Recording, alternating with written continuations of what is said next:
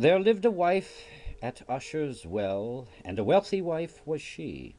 She had 3 stout and stalwart sons, and sent them o'er the sea. They had not been a week from her, a week but barely ane, when word came to the carlin wife that her 3 sons were gane.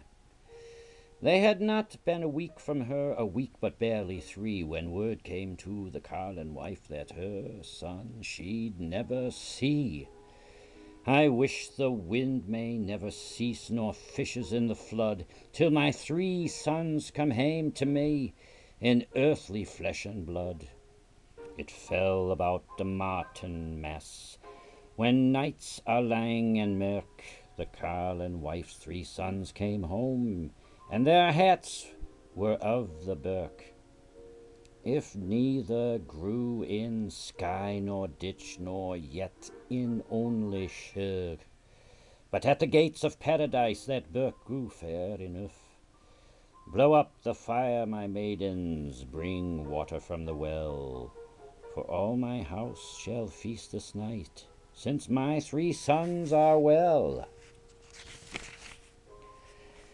And she has made to them a bed, she's made it large and wide, and she's ta'en her mantle her about, sat down at the bedside.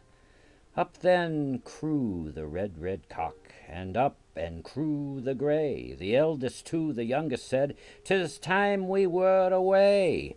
The cock doth craw, the day doth daw, the channerin worm doth chide.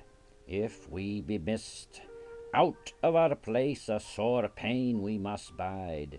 Fare ye well, my mother dear, farewell to barn and byre, and fare ye well, the bonny lass that kindles my mother's fire.